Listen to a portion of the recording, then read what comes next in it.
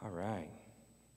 We're going to be in Exodus chapter 20, verse 13 today, and some other places as well, but I will let you know when we get there where you need to go, and you'll have plenty of time to find it. The sermon series is called Our God, and it's the whole intention is to discover what the Ten Commandments teach us about the person of God, not just our obedient response to God, but why are these 10 words from God so important to him that these are the first things he communicates to Israel after they have been emancipated from slavery. And so here we look at Exodus 20, verse 13, and I can't help but wonder what went through Moses' head when he heard this one. 40 years before this moment, Moses had just dusted himself from what he had done, adrenaline pumping, his rage temporarily satisfied. 40 years from this, prior to this moment, when Moses realized that he wasn't the hero in this story, and when he feared the swift and sure accountability for taking an Egyptian life in anger, he ran. A fugitive in the wilderness, Moses spent 40 years tending sheep, building a family, and forgetting or trying to forget his crime of passion. Then, in the same wilderness, Moses heard the unmistakable crackle of fire. Upon further investigation, God spoke from the fire and commissioned Moses to go back to the country he had fled and demand the release of the Hebrew people, his people. After failed negotiations with Yahweh, Moses did return, and he marveled at what God had accomplished.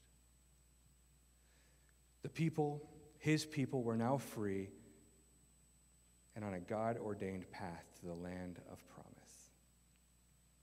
Yahweh, along the way, wanted to establish his covenant with his people. So here at the base of Mount Sinai, they gathered in fear as God again spoke out of the fire. No other gods except me. No man-made or God-made objects of worship, only me. Do not take up my name and live it as if it's empty. Keep the Sabbath holy. Live in a way that brings honor to your mother and your father. No murder. As these words thundered from the mountain, I can't help but wonder what washed over Moses. Knowing that here he stood in the presence of the Almighty, condemned already. Did he justify his actions from 40 years before? Did he fear for his life? Did he feel that all eyes were on him as if they knew of his trespass? Was Moses simply humbled again in God's presence as his adrenaline and mind slowed to realize that he was still standing? Not just in the fear of God, but in his mercy? We will never know what Moses experienced in that moment. The Bible doesn't tell us. What we can know is that on its face, this sixth commandment is obvious and it makes sense in the most obvious way. Don't take someone's life. Don't murder. No murder. It makes sense.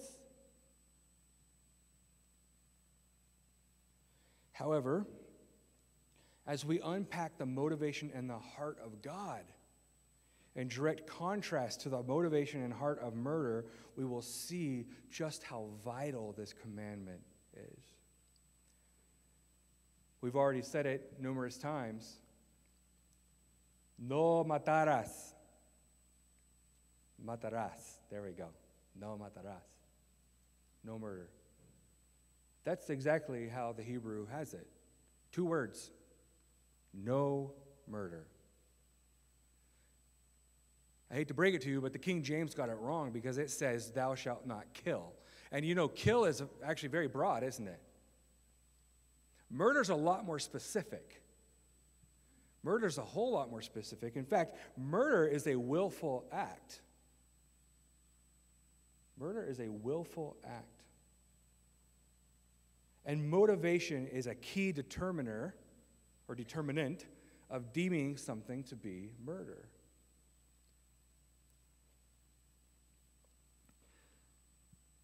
This is specifically a word designated for the willful taking of human life, not just killing an animal, not justice killing, as in a justified war or self-defense or law enforcement.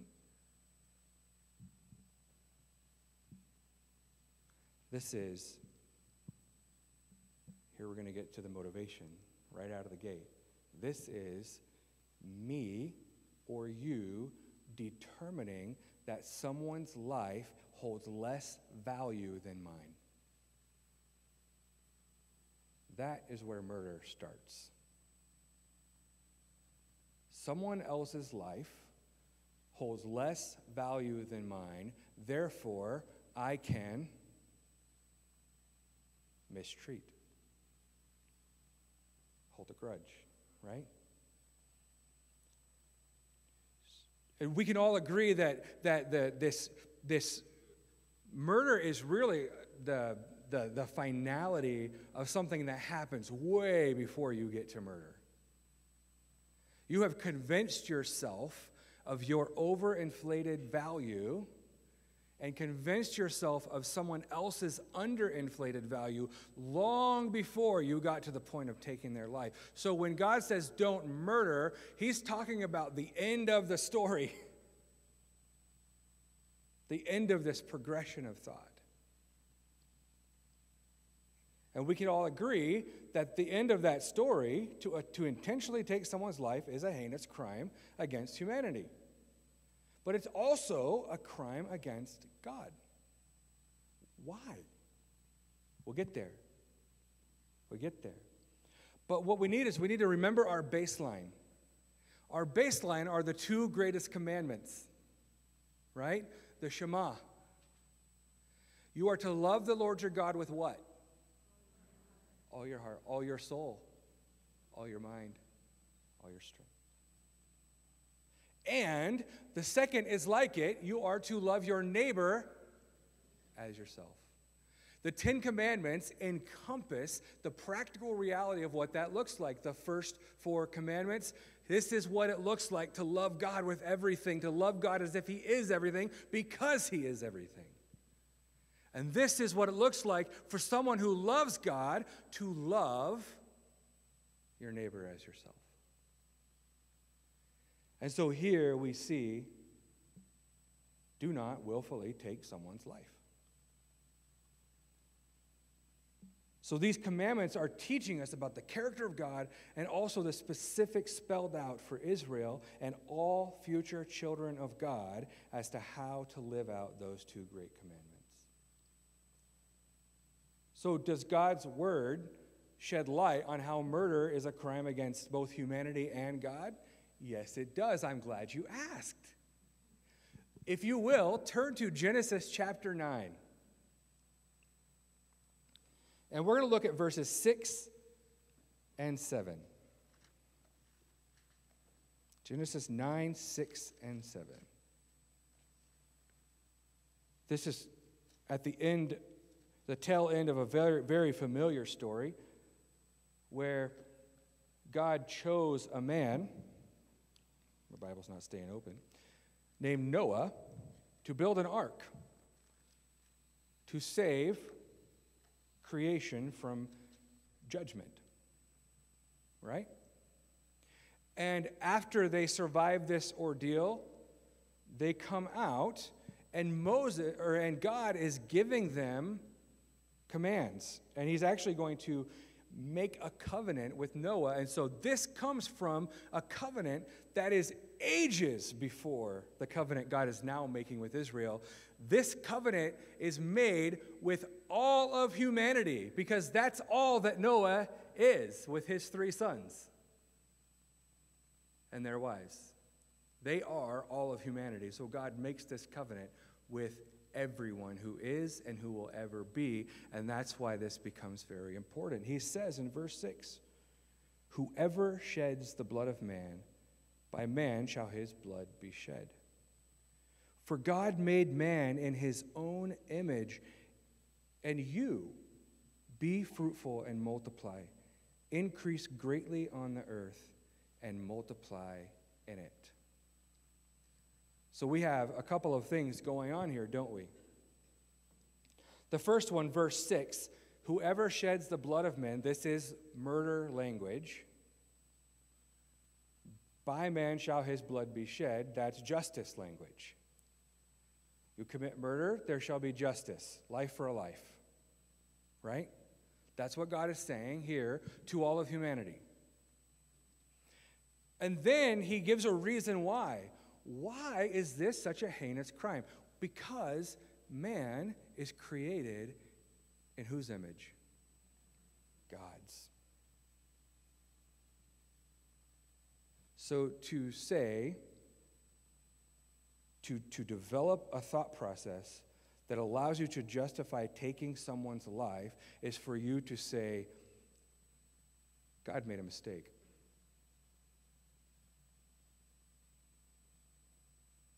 You do not deserve to live. Do you see why God might be a little offended by that?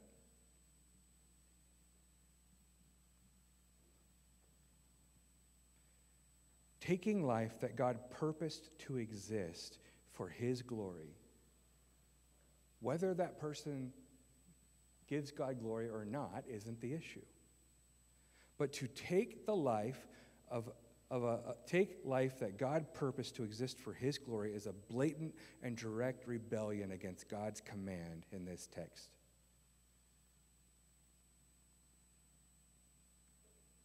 Because you notice how he doesn't actually say don't murder. He just says, if you do this, this is the consequence. That's what he says, right? What's the command? Well, the command is in verse 7. What does that say?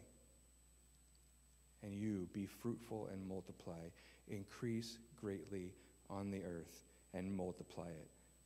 What does this mean? This means, as image bearers of God, we are to give life, not take it.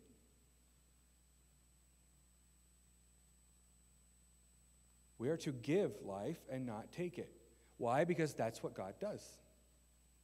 He gives life. He sustains life. And he also takes it, but he's completely good and justified. We are not. So for me, who is created in the same image of God as anyone else, to determine, I don't like the way that you bear their image, is to put myself in the place of God. Right? And to try and snuff out a life that God made. And I want to reiterate, this command precedes the 10 Commandments, which gives us insight into who God is. This comes very, very early in our history. In fact, one of the first sins committed by man, which we will find when we look at 1 John again. What John is referencing is the murder of Cain, or murder of Abel by Cain. The very first children of Adam and Eve are taking one another's lives, right?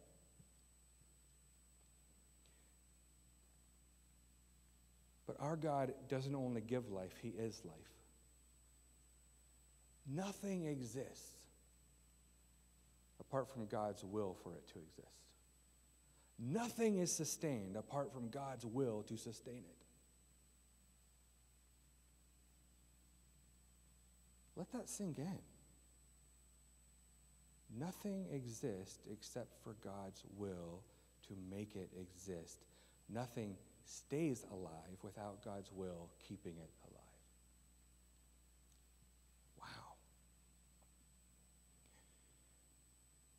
So we've gone all the way back in history. Now let's go forward. What does Jesus say about murder? Jesus, he doesn't pull any punches when he goes to Sermon on the Mount. We're going to be in Matthew chapter 5, verse 21 and 22.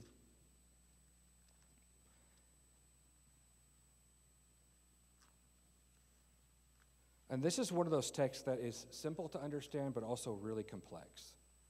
Why is it complex? Because in my human mind, I'm trying to figure out, well, how can I be angry and right?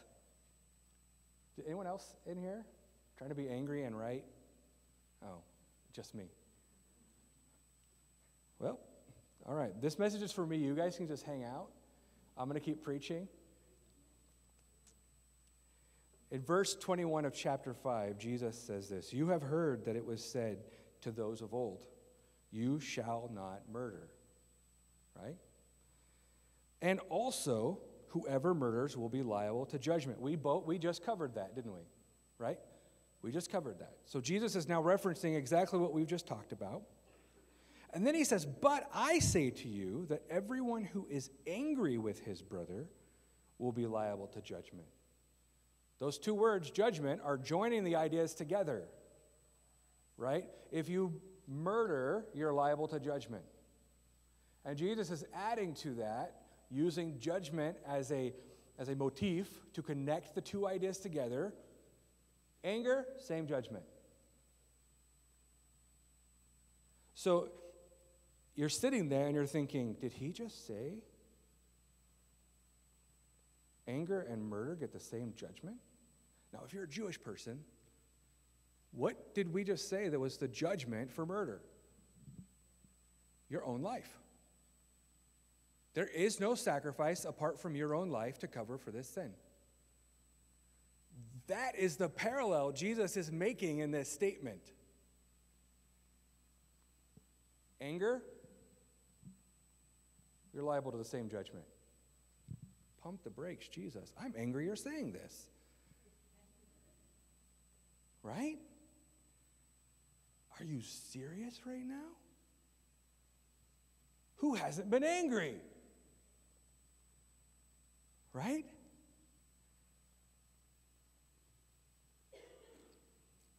And this comes right after he made this mind-blowing, earth-shattering statement of you have to be more righteous than the Pharisees. He just said that before he says this.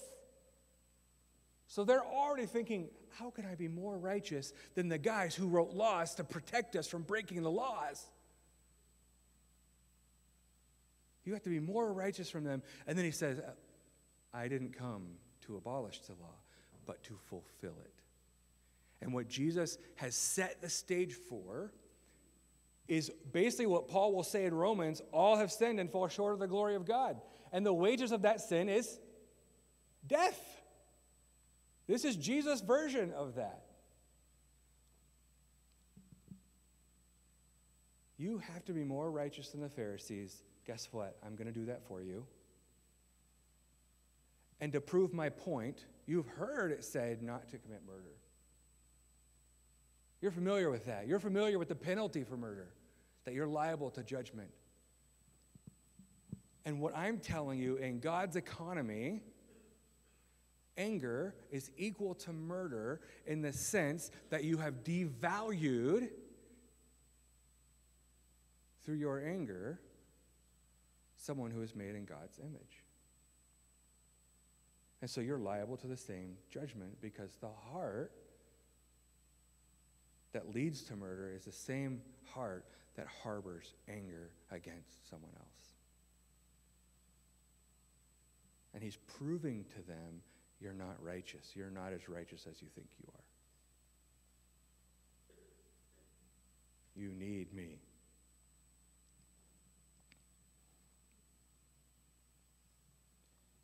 My goodness. But I say to you, everyone who is angry with his brother will be liable to judgment. Whoever insults his brother will be liable to the council. And whoever says, you fool, will be liable to the hell of fire.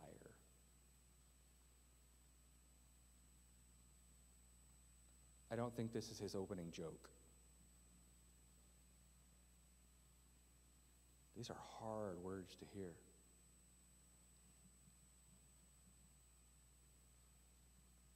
Is Jesus saying that my internal thoughts, my internal attitude towards someone else makes me guilty, just like as if I had murdered? Yes. That's what he's saying. Now, if you're like me, you feel hopeless when you hear that. You feel hopeless.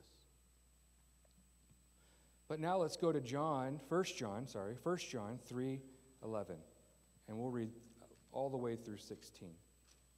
There are 2 slides for this verse, so hopefully you can keep up. 1 John 3, starting in verse 11. For this is the message that you have heard from the beginning. Again, referencing what we've already referenced. That we should love one another.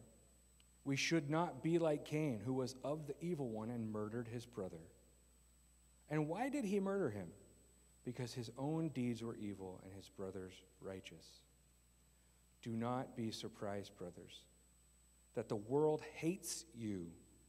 We know that we have passed out of death into life because we love the brothers. Whoever does not love abides in death. This is judgment language. Everyone who hates his brother is a murderer. And you know that no murderer has eternal life abiding in him.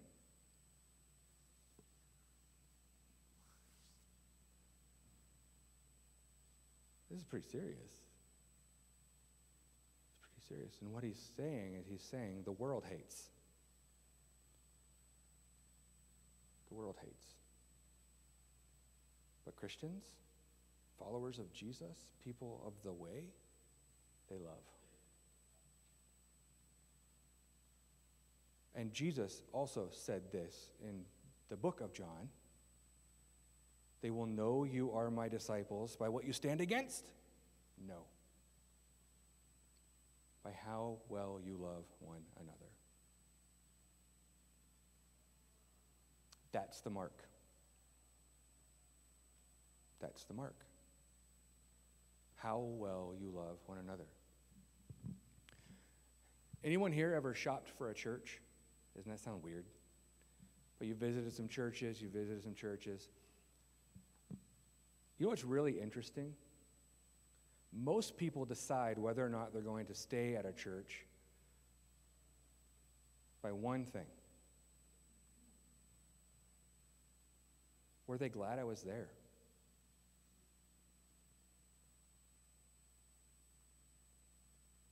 I've never had someone come to me on a first Sunday and say,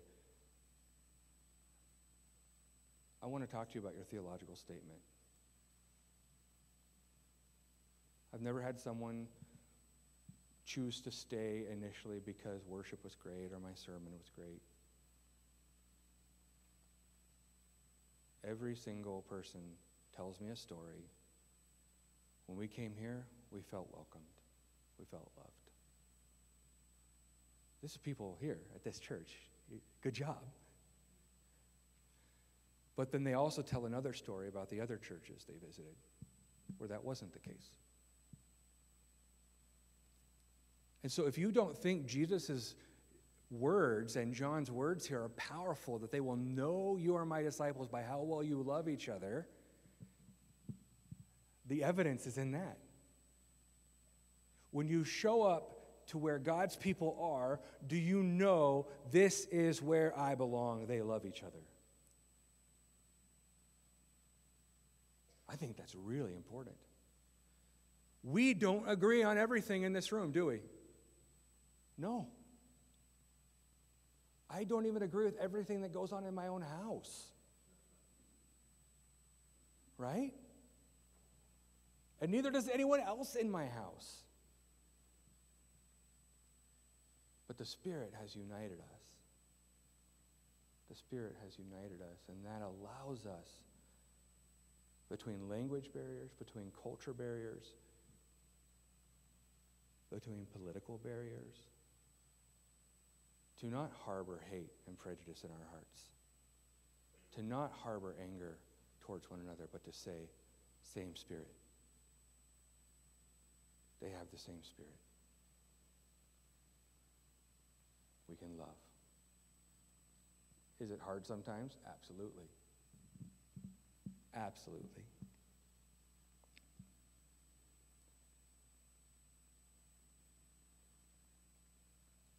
But we have two things here. We have two things talked about. Jesus talks about anger, and John talks about hatred. Those are kind of progressions, aren't they? Going from anger to hatred. But what I think is happening here is unresolved anger, because what's happening is Jesus actually says, if you are bringing something to the altar and you have an issue with someone else, leave what you have at the altar and go to your accuser and make amends. Don't sit there and harbor anger against them. Why? Because you are liable to judgment. You're coming here and you're saying, I'm worshiping God, here's my sacrifice. Yet, there is no sacrifice that covers the grotesque sin of murder. So you need to go make it right. Am I building the bridge okay? You have to go make it right. Because what is this? This is just show. There's no sacrifice. There's no offering to make. Because it is in a murderous heart, it is your life that is required. So go make it right. God's not fooled.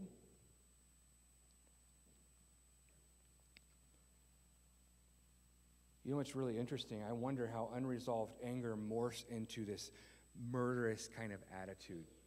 And I thought of a couple things. We actually have language for it in English. Oh, they're dead to me.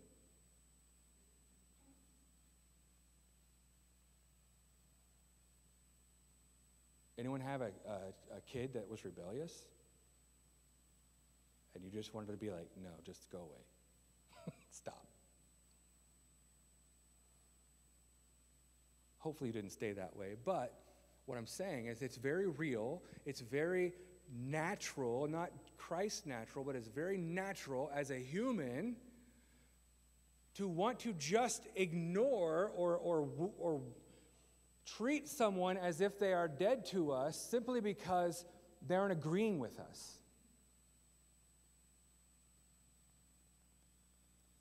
And so we oftentimes can wish someone dead. Right? You never tell someone to go to heaven. I'm so glad you got that joke. I won't say the other one. But that's basically wishing someone dead. And the worst kind of death. Right? You treat others as if they are dead. Hatred then goes beyond anger, which is what John talks about, and that it believes that someone's life is worthless. I can hate you because you're nothing. You're wrong, you're an idiot, whatever it is. And we justify it. So when we allow anger and hatred to determine the value of someone's life, rather than the person of God who is life, the God who gave life, the God who is sustaining life, mine and theirs. We are denying, we are robbing, we are stealing from God his rightful glory because of our anger and our hatred. And yes, that is what murder does.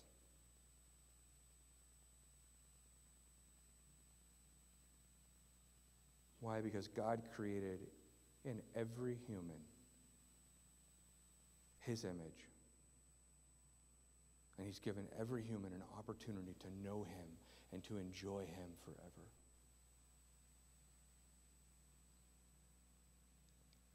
And yeah, we could talk about all kinds of issues around this. The taking of children in utero, abortion.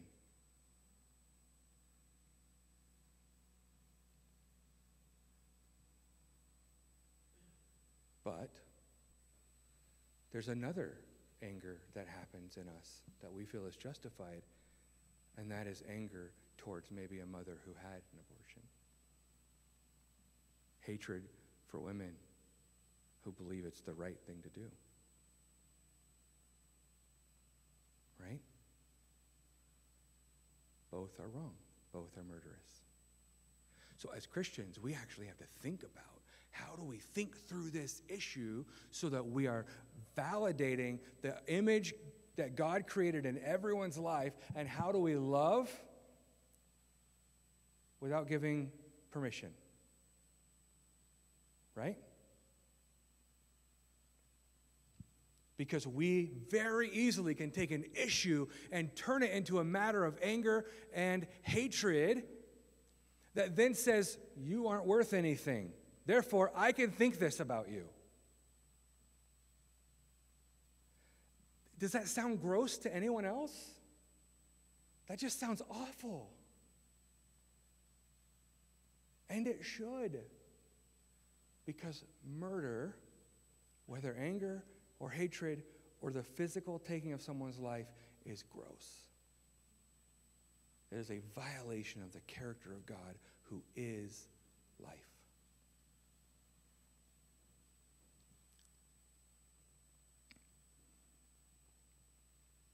We're often deceived into thinking that our anger or hatred is justified and maybe even godly. The truth is that our anger and our hatred seeks to harm others in a way that says,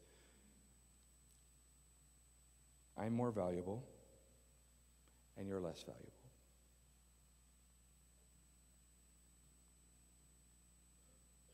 When we both bear the same image of God. This is why reconciliation is of utmost importance in the ongoing discipleship of every believer. That's what Jesus was talking about. Be reconciled to one another. This is, in that same sermon, Jesus says to love your enemy, to pray for those who persecute you. This is why. This is why, because they bear the image of God.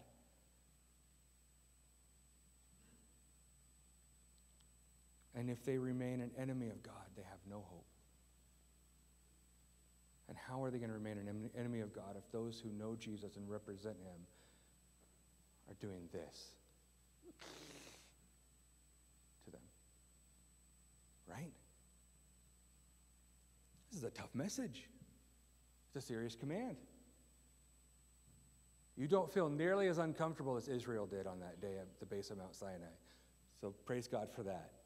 There's no thunder or lightning or flaming, booming voice of God here. But the message ought to be just as sobering. God values life because God made life, because God is life.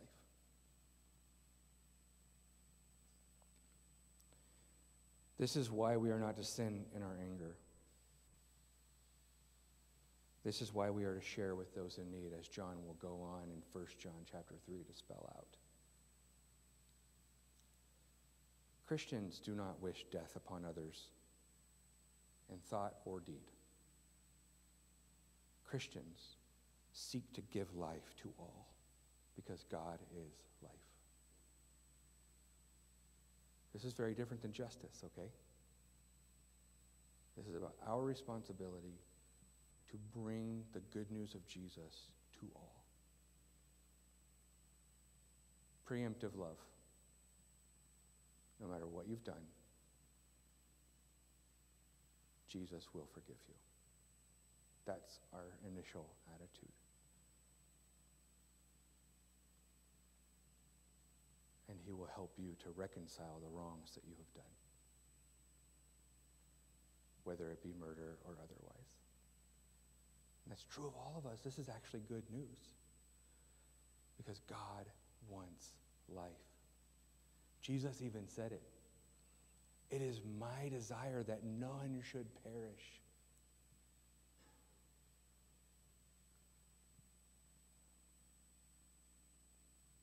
And this is after a whole group of people left him, because he said some hard things. It is my desire that none should perish, but I'm going to tend to the ones that God has brought.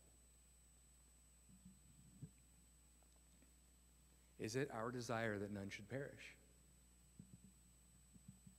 but to be faithful with the people that God has brought into our lives, to not harbor anger, to not develop hatred? And if we are, to deal with it with the Lord and his help. Anger and hatred are destructive. And I pray that we will choose life and godly love that is welcoming, even if it's not permission giving. I can't emphasize that enough. But Jesus is the one that transforms, not our bad attitudes. Okay? I think I did 2 weeks in a row without yelling. I don't angry yell, I just excited yell. Anyway, that has nothing to do with anything. Would you pray with me? Lord, I'm going to admit that there have been times in the preparation of this series that my anger has run away. And I've actually, knowing I was going to preach about this, had to go and do what I could to make things right.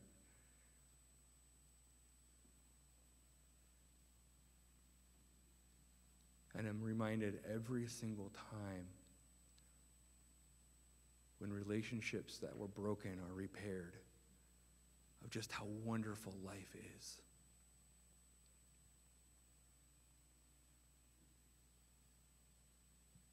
Because you have brought new life into this relationship that was broken because of my actions. Lord, I don't want to be an angry person. I don't want to hate. I want your life and your love on your terms to be my calling and my lifestyle. I want that for those of us in this room. I'm certain you do too.